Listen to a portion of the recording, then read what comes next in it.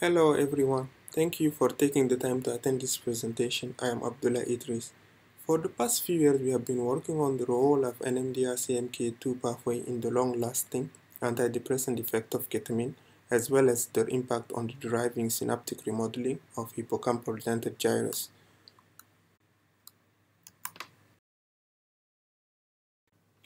As it is well documented, one-third of stroke survivors experience major depression, making it the most commonly neuropsychiatric complication of stroke. Yet, its mechanisms are still not well understood. Our previous studies have indicated impairment of glutamate circulation, neuroregeneration, and synaptic remodeling in key brain regions of stressed rats. It has been previously established that the NMDAR system plays a crucial role in cognitive and psychological processes through its ionic regulation and impact on downstream signaling systems, such as the CMK2 family.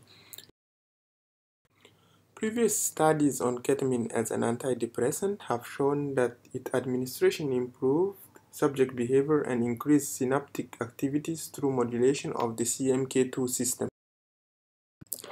Therefore, the rationale of this work derived from the lack of study investigating ketamine actions on post-stroke depression, the lack of a global view of its impact on the NMDAR CMK2 pathway, and the possible connection with synaptic remodeling.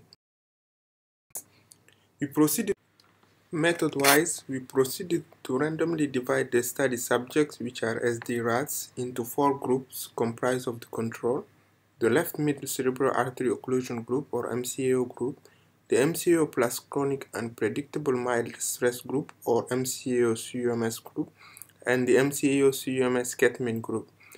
Aside from the MCAO and CUMS procedures, those in the ketamine group received a single dose of ketamine administered locally in the left cerebral ventricles. The concentration was 25 microgram per microliter, and each rat was given 1 microliter.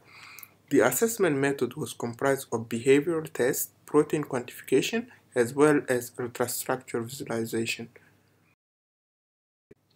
Our results are as follows.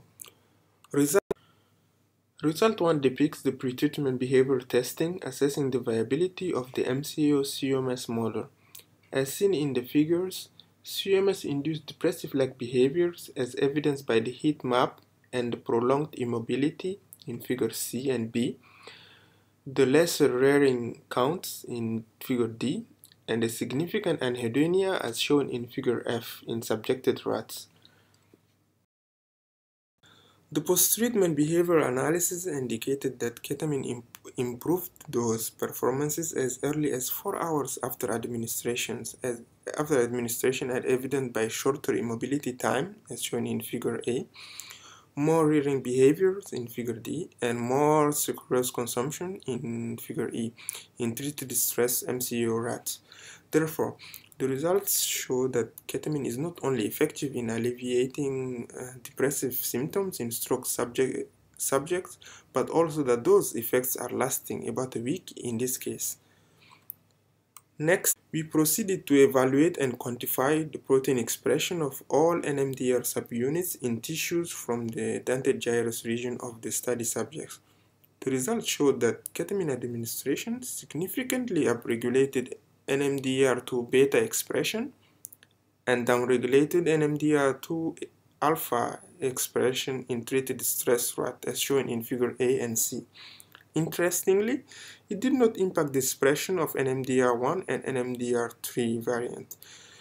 This shows that not only ketamine administration effects are dependent on the NMDAR complex, but also that ketamine's actions are selectively targeted at specific subunits. Therefore, we carried out an assessment of each component of the CMK2 family, the downstream signaling molecule of the NMDAR system. The results showed that similar to its effect on the NMDAR complex, ketamine administration actively promoted the phosphorylation of CMK2 alpha, depleting its non-phosphorylated form as early as 1 hour after administration, as shown in figure B and D. Interestingly enough, the opposite effects were seen with the CMK2 beta variant, as shown in figure A and C. The effect lasted for more than 2 hours and were corroborated by the PCR and immunofluorescence results. Taken together, these results show that ketamine administration through its selective modulation of the NMDAR complex elicits a specific shift from activated state to deactivated or vice versa, depending on the CMK2 variant's function and necessity. It has been previously established that postsynaptic density proteins such as PSD95 function as anchors to glutamate receptor and related signaling pathways, and morphological changes at the postsynaptic density level are directly linked with synaptic functions. Therefore, we utilize the colocalization analysis to determine the relationship between PSD95 and the NMDAR CMK2 pathway and its impact, if any, on ketamine processes.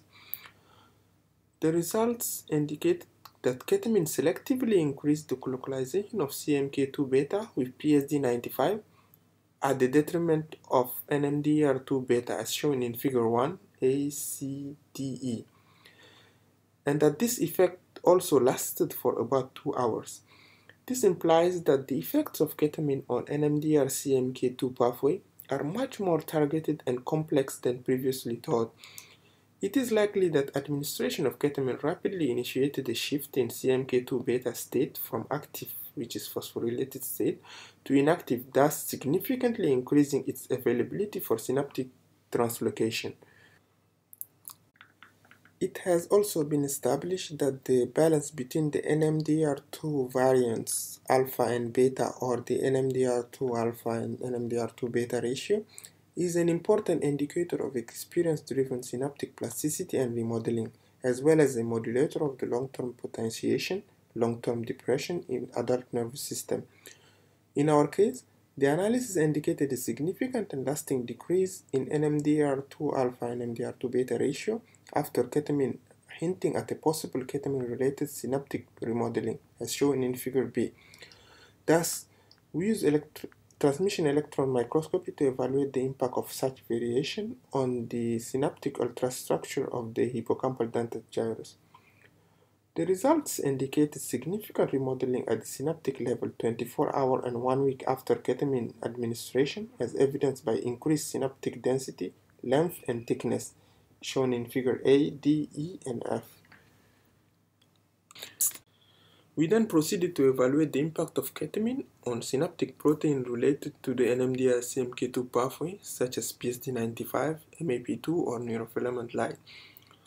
The results showed that ketamine administration differentially upregulated the expression of PSD95, as we can see here in figure D, an upregulation at 1 hour and 2 hours, and neurofilament light at 4 hours, without any significant impact on other assessed protein, which are MAP2 and SYN.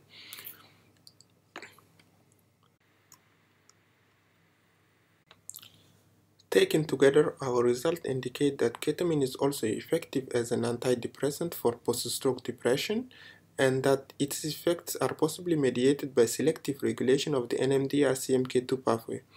Additionally, it also showed that ketamine's lasting antidepressant properties are likely to be the result of synergistic effect between ketamine-induced synaptic remodeling and selective increase in protein synthesis.